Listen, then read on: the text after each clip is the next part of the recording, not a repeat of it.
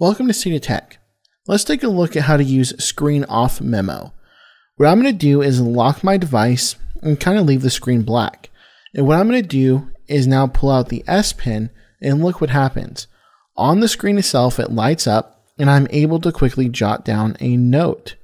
So I'm going to go ahead and write my name. I could use this for anything else. If I wanted to say I needed to pick up milk on the way home, or someone quickly gave me their phone number and I needed to write it down, I can go ahead and do that right here on the screen. And then what's going to happen is I can tap save, and it's going to save that off into my device. And now my lock screen is lit up so I can unlock my device. Notice if I swipe down my notification panel, there is a Screen Off Memo saved as an action memo in S Note. I can tap on that and it loaded it in, and I can see all the notes I took on the screen. Now I tap save and that note's been saved. So again, the way that I did that was the S Pen was in my device already.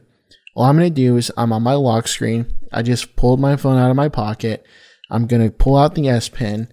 The screen lights up a little bit, allowing me to quickly jot down a note, write whatever I need to, draw a little fourth grader house if I wanted to, and then tap save, and it saves it to my device. I unlock it, pull down my notifications. I can see that memo that I just did, tap save, and it saves it into all of my memos. So now if I open up my S Note and I actually go into all of my notes, you see that all the notes that I just saved with my Screen Off Memo are now here inside of all of my action memos. So that is how you use a Screen Off Memo. And for more Note 5 tips, be sure to visit stateoftech.net.